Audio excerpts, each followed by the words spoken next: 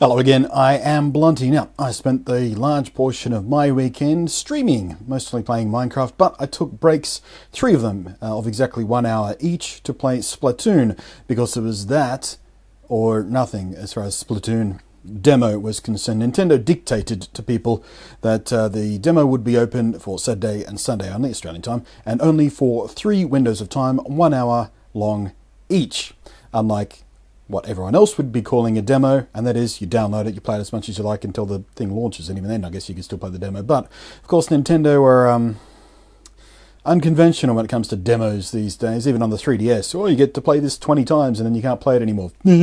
Well, anyway, it was what most people would call a beta test. Like Destiny, for example, had the alpha and the beta. Service stress testing, basically. That's what happened with Splatoon.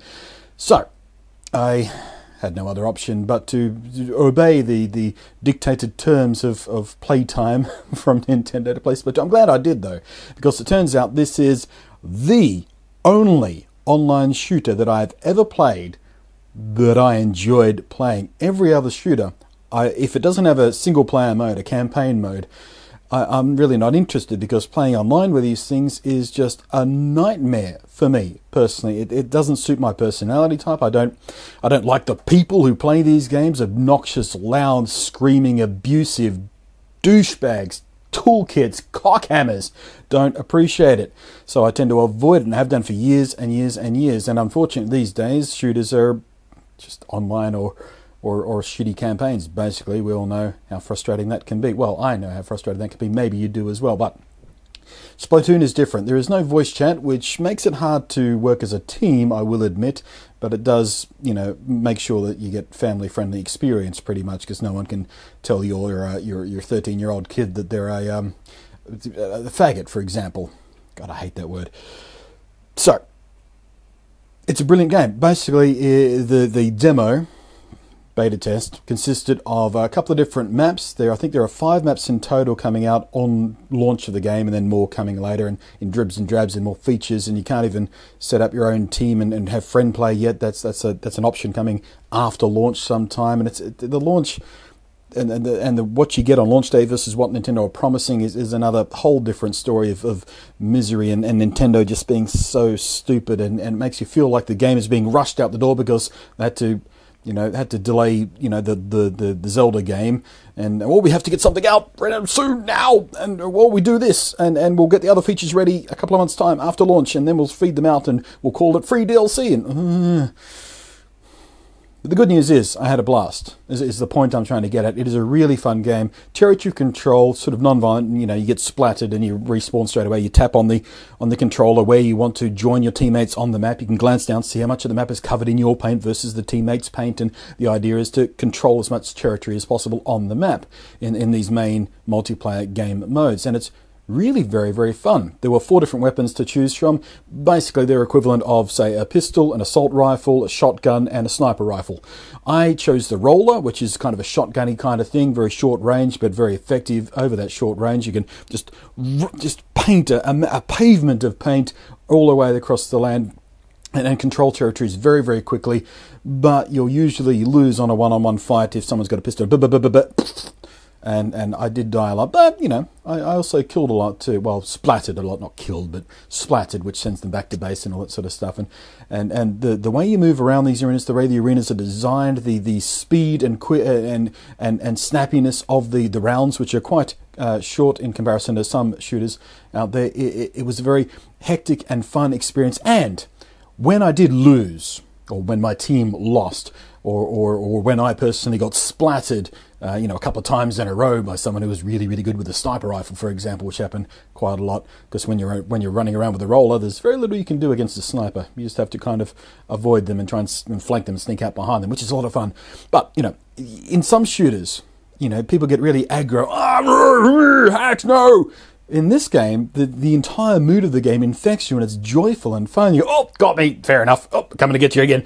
And it was unlike any shooter I have ever played, online shooter in particular. And I was looking forward to this, because it's a very Nintendo thing to do, to take a genre that we are familiar with and then do something completely different with it, and just sort of reshape the entire expectation of that kind of game, and they've done it time and time again with RTS stuff, with RPG stuff, and now with shooters. They've just splashed down a big Nintendo stamp on it and went, "This is how we do it. What else you got?" And it's brilliant. The music is just thumping and chugging. I love the art style. You should go online, by the way, go on Twitter or something, or DeviantArt or wherever you go to look for fan art. Look for the Splatoon fan art. There is some brilliant stuff coming out already. After people have experienced the game, oh, this game is brilliant. I love these little squiddy characters. It's fun. And there's this brilliant fan art coming out. And I think I might try and pick up a paper and pen and try my own sketches. I should have made a script for this video. I'm just rambling off the top of my head, all the various thoughts about my 3 hours total over 2 days playing Splatoon. I streamed all of them. Every session, and I just had a blast. I was always having fun. There was never a moment when I wasn't having fun, except for, well, the two sort of sections where I couldn't get a connection team together. But by and large, the servers worked really, really smoothly.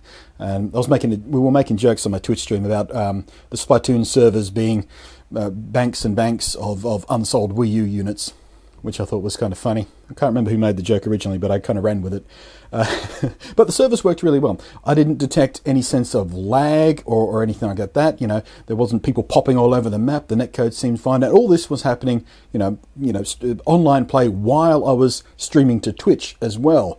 And it worked magnificently well. I'm just sort of pleasantly surprised and bewildered that I found an online shooter that is fun and that I like. There is nothing about it I don't like at this stage, except for how it's being rolled out. It seems like a very limited day one experience and unfolds as you go. But Nintendo said they've got a long-term plan for it. I wouldn't be surprised, by the way, if we see a Splatoon mobile game, because Nintendo are doing mobile games now. I would expect a free-to-play Splatoon mobile game, because the way Splatoon it works on the Wii U, it seems like they wanted it to be free-to-play in the beginning and then changed their minds and panicked at the last minute.